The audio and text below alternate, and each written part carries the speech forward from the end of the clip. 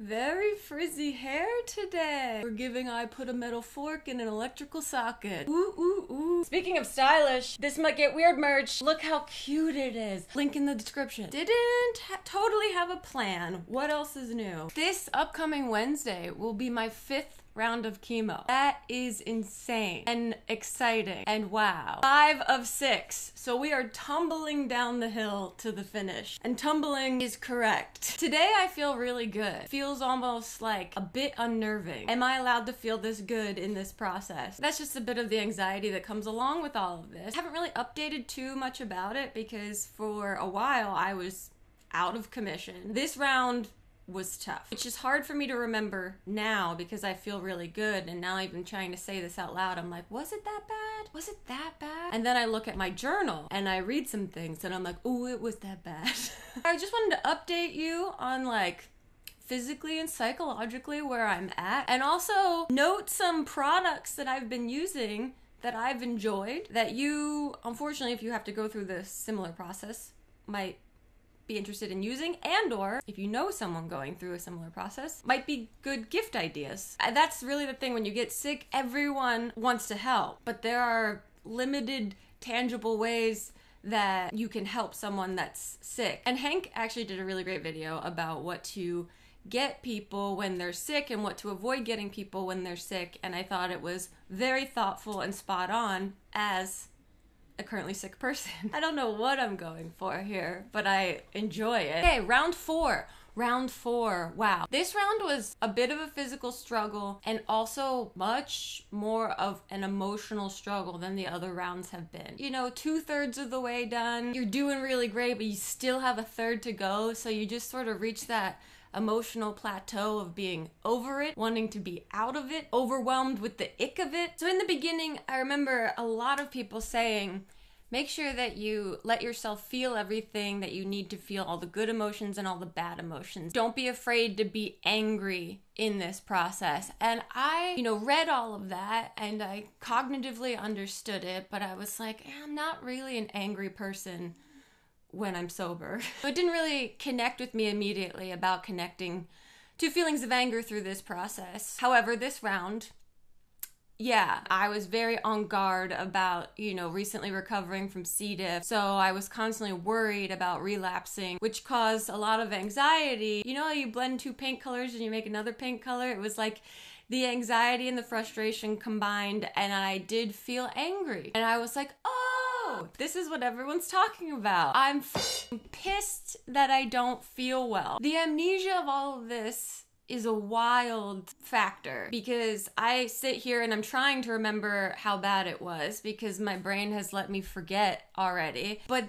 in that bad time, my brain also forgets that that bad time will be over eventually. So this round was frustrating. It's the feeling that I could not get on a level ground with my stomach, and I was very hesitant to take Imodium because the Imodium the last time around was keeping all of this infection inside of me, and so my association with Imodium being gatekeeper for the ick, I had to like decondition myself while feeling shitty physically. Lots of crying this time around. I did the LMC method. I let myself cry whenever it came up, like emotional burps. The tears would come, I'd cry for like a minute and then it'd be okay. And then maybe later in the day, I'd cry for like 5 minutes and then I'm okay. Releasing emotional gas throughout the day. And that really seemed to help. So if you're struggling, perhaps let your eyeballs burp out some water and see where that gets you. Because like, I didn't even have the energy with my anger and frustration to like punch a pillow. I was like this flaccid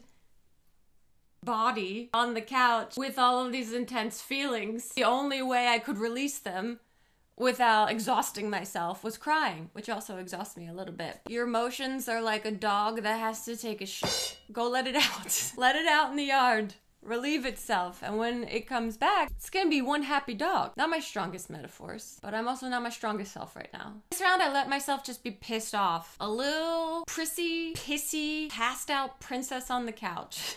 I was also getting very worked up about not feeling well because I had to go do a biopsy for these calcium deposits that they found in my left breast behind the tumor site. And I knew I had to physically get myself to this biopsy, and I was worried that I wasn't gonna feel well enough to go, and I didn't want to have to reschedule it. But come Wednesday, I was feeling okay enough to go. So we went, and let me tell you about this biopsy. I'm still waiting on the results for it. Makes me a little nervous to talk about something that is kind of up in the air right now, but my whole experience of life currently is up in the air right now, so I guess it doesn't matter that much. It's a fun little story. I told it a little bit on my Instagram the day that it happened because it was unexpected and unbelievable. I've written about this on our Patreon. I've learned that I can't expect what I expect. I don't want to say that I've learned to expect the unexpected because I feel like karmically that is inviting twists and turns and surprises into my experience, and I don't want to invite them. I just want to recognize an openness to adapt to things that are not what I expected, because this biopsy ended up being something I did not expect. I've had 2 biopsies before this, and both biopsies were pretty similar. You go into a room, you lay down horizontally, you put your arm over your head of the area they're biopsying. A doctor comes in, does some general small talk. The doctor, for instance, the time before told me he liked my shoes. They were leopard print. Just a moment of humanizing each other before this man I don't know puts a giant needle in my tip. They do local anesthesia, so the area is numb, but your eyeballs are open and your brain is there. You do not get knocked out for these. The first time I got my biopsy, I didn't know what the hell was going on, and I didn't want to Google anything because I didn't want to freak myself out, because my imagination, fortunately and unfortunately, is one of the most powerful parts of me. But I probably should have, because the thing that I did to myself was make myself grossly unprepared for the physical nature of this experience. I went in stone cold sober. They poked around a lot. It was crazy feeling. It lasted longer than I thought it was going to last, and when I got out of there and into the car with Elliot, I just started sobbing because it was so much more intense than I had prepared myself for. Preparation is like a life hack. So the second time I got a biopsy, I took an anti-anxiety pill. I was ready to be awake, but potentially not present. And that biopsy went fantastic. That was the one where the doctor complimented my shoe. So it started out on a good foot. So I'm thinking I'm going into a biopsy similar to the last one I've been to. So I'm going to take another Ativan. I'm going to go lay, arm up. I'm going to let them compliment whatever they'd like to compliment on me, and I'm going to let them do their business, and then I'm going to walk back out to the lobby and meet my husband, and he's going to drive me home, and I'm going to be tired but accomplished. See, I'm very good at predicting my own future. That future didn't happen. A lovely nurse brought me back, let me change into a beautiful pink gown, and then she brought me into a mammogram room. And a mammogram room is different than a biopsy room. A mammogram room is a small room with a big-ass machine that has little handles like this that you put your boob on, and it squishes it and takes images. It's like the biggest panini press you've ever seen. And when she let me into the room, I said to her, "Oh, I'm actually scheduled for a biopsy today, I think." Like I'm correcting this nurse on what's supposed to happen. And let me tell you, I am not the kind of person that tries to correct a nurse. But I had already taken my Ativan in the car, and so my guards were down a little bit. I didn't have anxiety filtering my thoughts going from my brain to my mouth. She said, "Yes, you're scheduled for a mammogram biopsy." And I said, "What's that?" Which should make sense as the words stand. A mammogram biopsy. You're getting both a mammogram and a biopsy at the same time. In my wildest dreams, I never thought those two experiences could be sandwiched into one experience. They are two different experiences. One, your boob is getting squished and photos are being taken. Another one, needles are going into your boob and things are being pulled out. How we combine those two, it ends up being something like this. And that's not what I was planning on getting at the breast cancer center that day. I'm going in there. Then she said, for a mammogram biopsy, you're gonna sit up in this chair here, and then we're gonna push you into the mammogram machine, and they're gonna do the biopsy with you in the mammogram machine. And I said, "Oh, okay." as if it made sense to me. It did not make sense to me. So I sit down in the chair, and then she takes out a towel and she puts it across my lap and says, and I quote, "This is for spillage." Oh, ooh. Ooh, ooh. I think I've only ever heard someone casually use the word spillage on like a game show like Double Dare. They're doing the biopsy inside of the mammogram machine while I'm sitting up like this. There's a towel on my lap for spillage. I felt like I was being seated front row at a Gallagher show. So I'm sitting with the towel on my lap and she says, "I'm gonna go check on the doctor. She's just finishing up another biopsy and then we'll be in here and ready to go." Meanwhile, I took my Ativan in the car ride over. It is now kicking in. I've already been in a chemo fog, but now there's a Harry Potter invisibility cloak slowly falling over my face as I disappear more and more from the present moment. But now I'm very relaxed and panicking because now I realize that in this situation, I can't just lay down and let this medication keep me calm while they do their thing.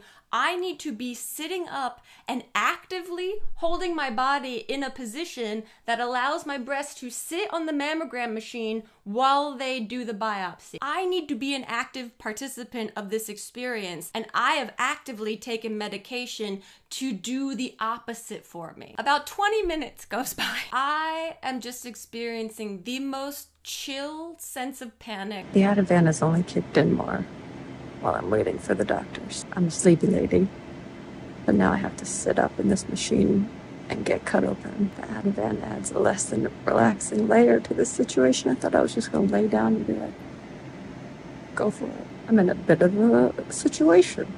Finally, that nurse comes back. She comes back with another nurse. And then the doctor comes in, this beautiful woman in a dress that puts some scrubs on, puts her hair in a hairnet, and is perfectly polite and cheery and upbeat, and is like, "Are you ready to go?" And there is limited time for me to understand the situation before now I'm being pushed into this machine. I have no shirt on. I'm just vibing as they position my boob onto the mammogram smushing board. They smush me in and then they crank it so it's really smushed in because I have a small smushy and the calcium deposits are so close to my chest wall, they need to get me in this machine as much as possible. So they position me with my arms over top of the machine and my boob in the panini press. Now I've assumed the position. I'm trying to hold on and hold this position for dear life, fighting my anti-anxiety medication. I'm trying to stir up anxiety as much as I can in my body to keep me alert and awake and able to do this. Gripping the machine like this, trying so desperately to put my tiny breast offering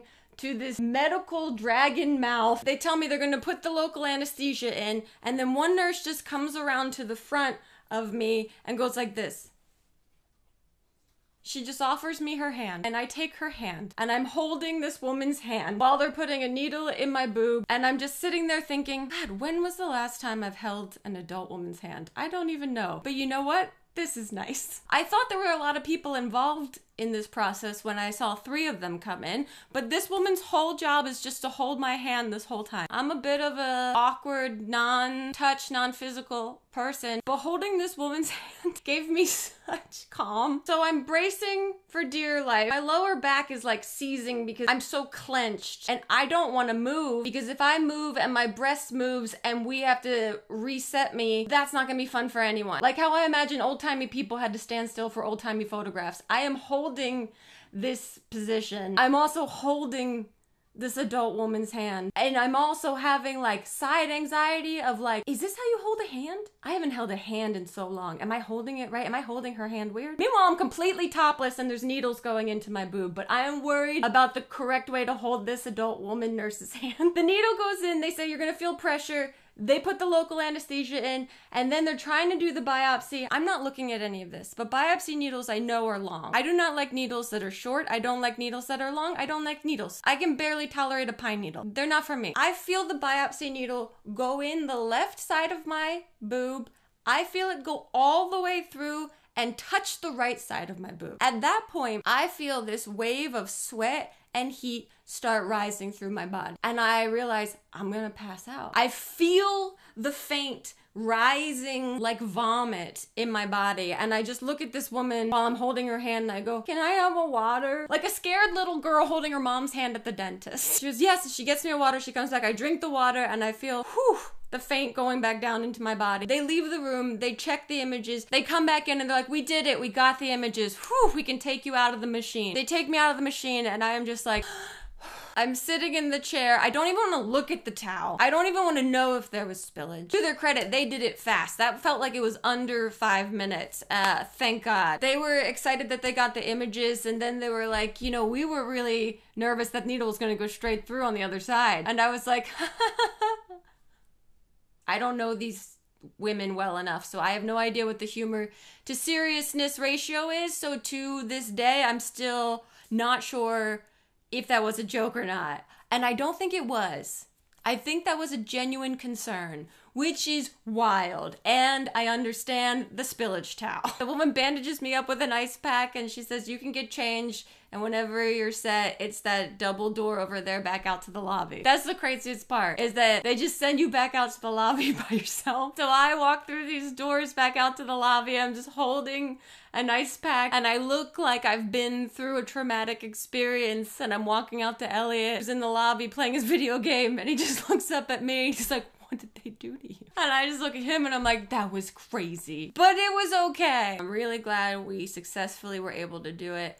That was a wild experience, and again, another situation in which I can't expect what I expect. Still waiting on the results, but wow, we made it through. So if you find out that you are going to get a mammogram biopsy, just know it's not the same as a biopsy, and I hope that they give you a nurse whose seemingly sole responsibility is to hold your hand, because that honestly was such a specifically tender and helpful gesture. I don't know what would have happened if I wasn't holding her hand. Maybe that just speaks to a broader lesson of reaching out to each other in times of need. Anyway, you want to talk about some products and maybe some cancer capitalism for a second? I do want to tell you just quickly about a few little products that have been really helpful to me. You guys know that I love beanies. I am a beanie baby. One of you out there left a comment about satin-lined beanies that are more gentle on your hair, and ooh, did I go to Amazon and scoop up 2 of them immediately, and thank you so much for that comment. They are so comfortable. I feel like these are better options for your hair regardless of whether you're going through chemotherapy. I got these on Amazon. Like I said, there were a ton of colors and a ton of options, and they were pretty cheap. A lot of people have asked about my eyebrows and eyelashes during this process. The cold capping only works for my head during this process. I was fully anticipating losing my eyelashes and my eyebrows, so I got my eyebrows microbladed before I started the chemo process. And then someone on Instagram left me a message saying that they use this product called Brian Joseph's Lash and Brow Conditioning Gel. They used it through their whole chemo process and they hardly lost their eyelashes. I said this on my TikTok as well. I'm doing some TikToks, guys. I, without doing any research, bought this product immediately. It seems a little unregulated and potentially homemade, but the reviews of it are really good. I started using this like 2 weeks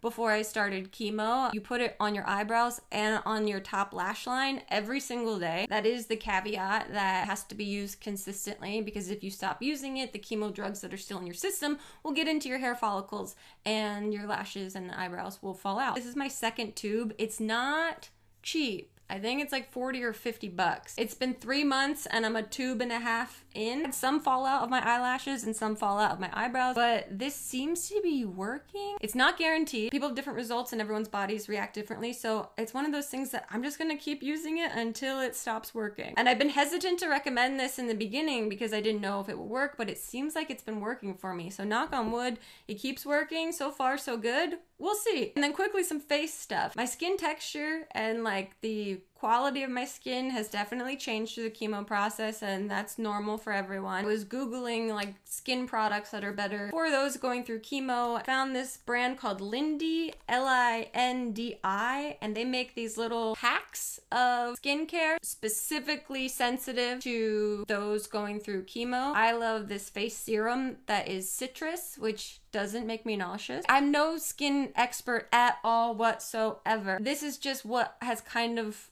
been enjoyable for me. Like I said, it comes in like a travel pack with a bunch of different products, so it makes a great gift if you know someone that could use it. And then the other brand that I've been loving, I found this brand called By Sarah London. It's a little bit more expensive, and it comes up when you look up skincare for chemo skin. And I've been using this face oil every night before I go to sleep, and sometimes during the day when I'm not wearing makeup, and it's just so pleasant. And their face wash, because their face wash is super sensitive, and I don't believe it has any odor to it, which is really helpful for people going through chemo that are super sensitive to smell. I got this back in like August maybe, and I still probably have like a quarter or a third of this bottle left, so it goes a long way. Okay, I think that is the update. I'm gonna find out about that hilariously intense biopsy on Monday, and then Wednesday I'm going into round 5 and I'm feeling so much better. You know, they know what they're doing by giving me 3 weeks off. It's like they've done this before. I have like a week to a week and a half that is absolute shit, and then I start to feel better, and I don't know what to do with that feeling because that feels unnatural to feel good in this scenario.